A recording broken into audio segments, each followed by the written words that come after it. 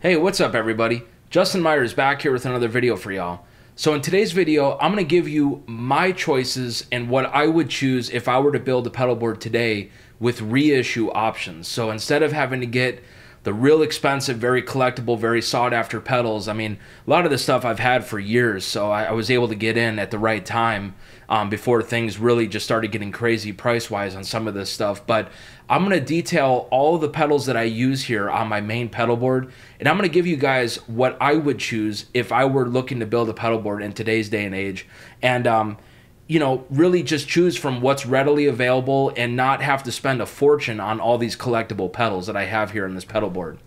But before I go on with this video, please be sure to subscribe to my YouTube channel, like the video, and drop a comment down below with what you guys think. I absolutely love hearing from y'all.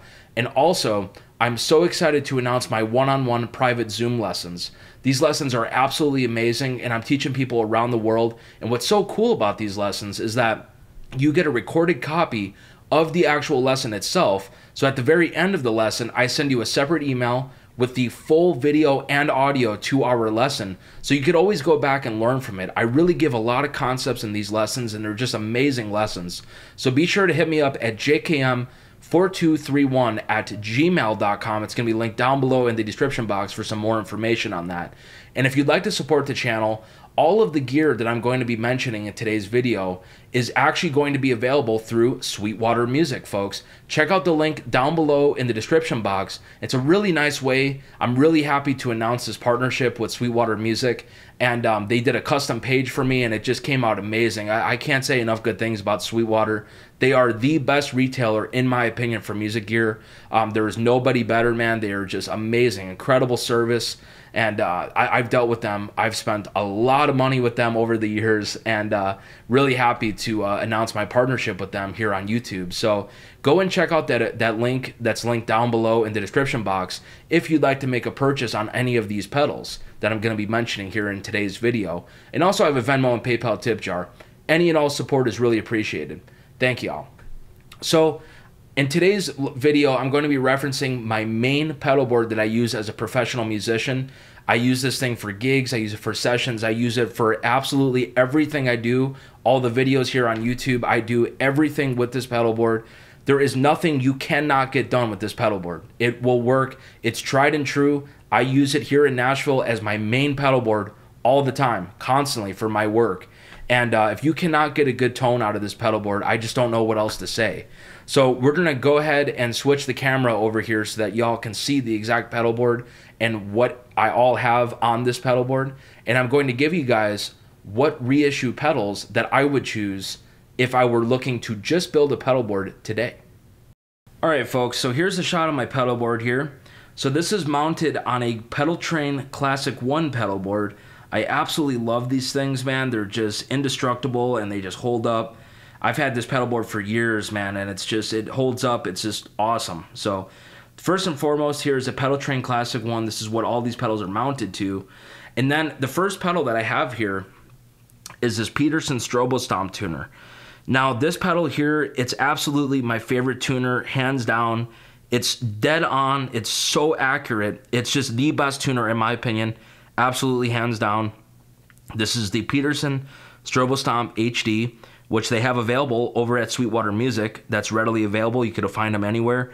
It is a strobe tuner, so it's something that you'd have to get used to, but with time and you keep using it, and man, you will really hear how much more in tune that the guitar is and the instrument is by using these. And you really just get used to those the strobe tuning. It's just very easy to read, very easy to understand. It just takes a little bit to understand it, whereas like a Boss TU3, you know, it just lights up green, where it's really simple. But I would say that those are not as accurate as the Peterson tuner. So just in my opinion.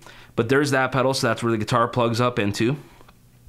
Then I have a vintage, this is from the 70s, a Ross compressor. Now, they've made a reissue of this exact compressor. I like to use a compressor for whenever I'm playing with my fingers or if I'm playing clean. It just really helps even out everything and brings up the level, especially when you're playing cleaner with your fingers. It really helps to have a compressor on, and that these Ross compressors are just awesome. So check out the reissue that they have available at Sweetwater as well. Then I have here a 70s MXR Script Phase 90. Now these are really collectible and valuable, but honestly, if you were to get the block logo MXR Phase 90, I believe they're like $100 on Sweetwater. Just the regular block logo MXR Phase 90. So the block logo meaning that the MXR logo would just be within like a block basically. Just get that one, and that one is absolutely hands down the best reissue phase that I have tried, that I've heard for sure. You don't need to get the exact recreation of the Script logo. It's not the same even compared to the vintage one. So just get the block logo one. It's cheaper and it sounds way better. So check that out, the MXR block logo Phase 90. That's what I would use on that. Then we go on over to our next pedal here. This is the version 1 Exotic Effects RC booster. Now this pedal here, they have reissued the exact version of it.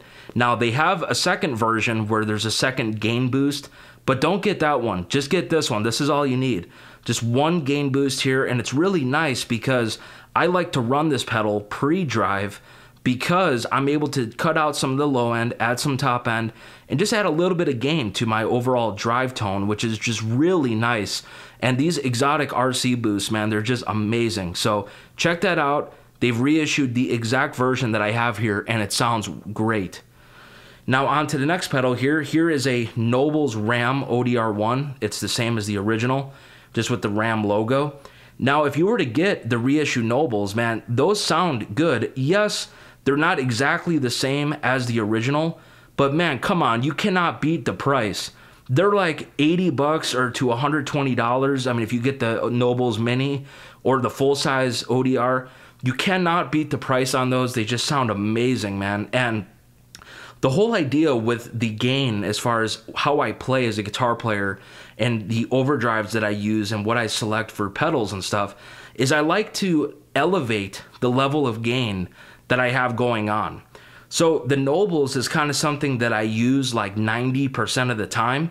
And then I start off there as my bass tone, and then I elevate the amount of gain by clicking on the RC boost.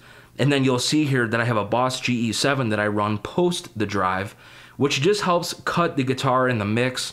It really gets the mid-range to jump out for solos, and it just really, with the Nobles and the RC boost, man, it's all the gain that you would want. It's plenty of gain.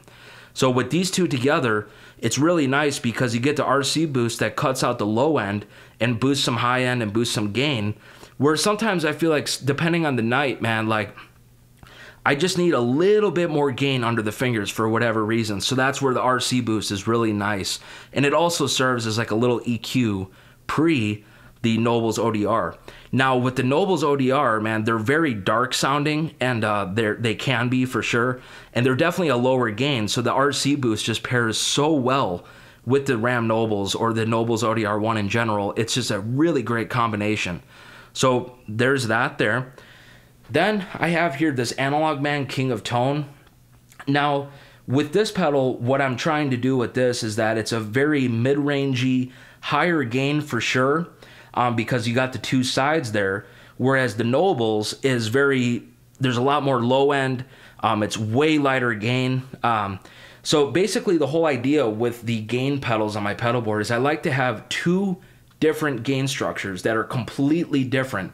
So depending on what I'm going for, if I want something that's a lower gain thing, that's more natural, more of a low end heavy kind of drive, then I have my Nobles.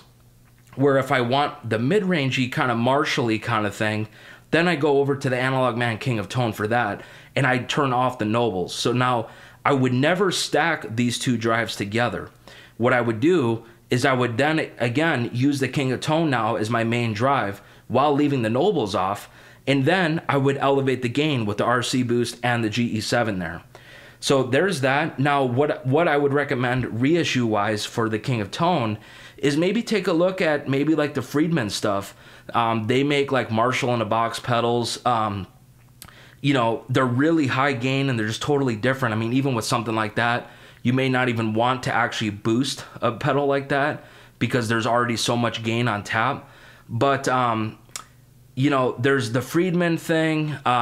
The Bogner Blue is as well would be a solid choice if you're looking for that Marshall in a box kind of thing. So there's that there. And then come out of there into the Boss GE7, which every guitar player should have one of these. It's absolutely essential to every guitar player's pedal board. It's a Boss EQ. Now I run this post drive where I can cut for leads and really jump out in a mix with my solos. So you can see there that I've boosted the 800 and the 1.6K bands, and that's just basically extra mid-range. So when I go in for my solo, I kick that on, and man, your guitar will jump out of a mix. Everybody will be able to hear your solo with this pedal. So really nice there. Now this pedal actually goes to a post insert on my interface, where that's why you were seeing pedals that were outside of the pedal board there. So I have a volume pedal actually routed in line after this GE7.